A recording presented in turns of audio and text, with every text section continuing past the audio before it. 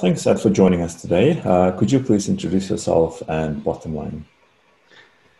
So I'm Ed Adshead-Grant. I'm the General Manager Director of Payments at Bottomline here.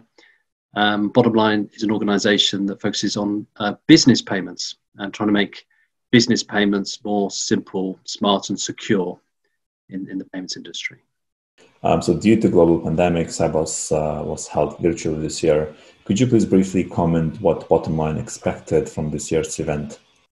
We kind of waited with anticipated breath. We weren't quite sure how the first ever digital SIBOS would run. So we found we were having a lot more meetings in advance of SIBOS because no one's quite cracked the way to network yet digitally. And SIBOS is a fantastic forum to bring practitioners together from around the world. And in fact, I believe the registrations went as high as 22,000 this year, but they're all digital and remote. So we weren't sure how it would run. And there was a lot of detail involved, a lot of transactional data being shared. But we weren't expecting much networking. And that was one of the difficult challenges. It was very remote, and it was almost like watching YouTube on and off all day, being on the screen, very rich in data, very informative, but little break from the screen to have the usual coffee at an exhibition stand. So very, very different was our expectation going in. Thank you. And so next question is, what were your key takeaway themes from SIBOS?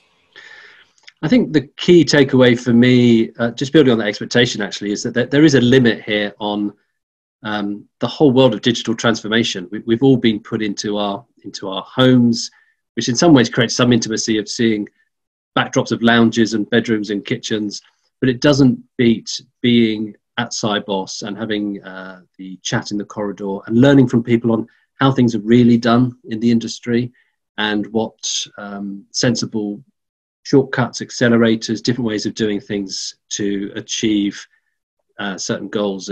It's just shared at SIBOS. It's much richer and more colourful. So in some ways, it restored my faith in humankind, that there is reason to get together. You can't automate everything on an algorithm. There's more value to be had in actually meeting in person. So that was my first learning. The second learning, is a lot of focus on cross-border payments. I think now that the G20 have picked up that problem in the industry of, well, not a problem, a pain point on how difficult cross-border payments can be as a topic. And they're coming out with reports around 5 key themes and how we need to take some of the friction out for cross-border payments, make it more transparent, easier to do, etc. And that is a hot topic, and it's a space where we spend a lot of time with our partners at Visa on Visa B2B Connect, exactly on cross-border payments, to try and tackle that really big industry challenge that's been around for many years that links to correspondent banking and how that's performed. So cross-border payments was definitely another area. The final piece in my head was Swift strategy. That was a big announcement this year. So Swift are looking to reinvent their networks beyond just a messaging network and move into end-to-end transaction processing. It's the sort of space that Bottomline is today, with multiple networks being processed across multiple payment currencies, jurisdictions, etc. So we encourage that. We want to support that. It's I think it's a good move. As part of the Swift community, we want to move with those kind of changes in the technology and the business model. But that's a long technical, we learned 2-year project. I think we'll go well beyond 2 years to make that move from just messaging to many other value-add transaction processing engines. But good to hear. It's the right place to move to. Thank you. And so which areas of the industry are you investing time and effort in? In terms of our investment and our time, we are very busy in financial crime. So we do a lot on fraud and financial crime prevention, detection.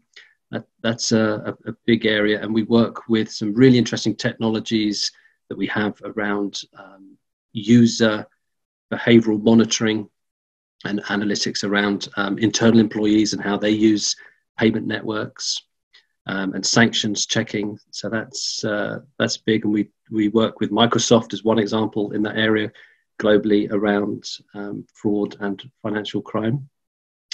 Open banking is another space that we're very interested in to move the industry forward. We are a certified open banking player in terms of our FCA UK regulation, so we can get involved in a lot of the open banking projects for not just aggregated data and access to data, but also for payments and doing PISPs, as they're known for the open banking audience, the open banking payment transactions. That's a very interesting innovation and brings some interesting dynamics into the marketplace. Probably the other one is coming back to cross-border. That is another strategic area that our teams have invested a lot of time in solving the big problem that I mentioned that G20 have highlighted, and we've got a lot of meeting with banks to see how we can actually innovate on top of what's there. So I think one of the interesting bits around a cross-border payment challenge is you don't have to rip and replace everything. We've come up with some solutions that actually overlay. It's like an overlay service to redirect some of those payments, make them more efficient, cheaper, quicker, visible. So they're the kind of areas that we're spending our time. Thank you. And lastly, what is next for Bottomline and the fintech community? In terms of what's next for fintech and Bottomline, the biggest area is really getting these collaboration models right, I think, in my mind. All the more now that a lot of us are working remote, how do you collaborate digitally? How do you learn what's going on and improve the way of doing things and sharing the kind of knowledge that we couldn't get from a SIBOS conference in person this year? So how do you work smart and stay abreast of how things are getting done?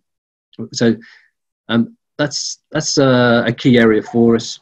There's a lot of real-time work going on across the business, and also a lot of focus on the ISO 2022, the 20022 standards that has data enrichment involved in the payment journey. So plenty to do, lots going on.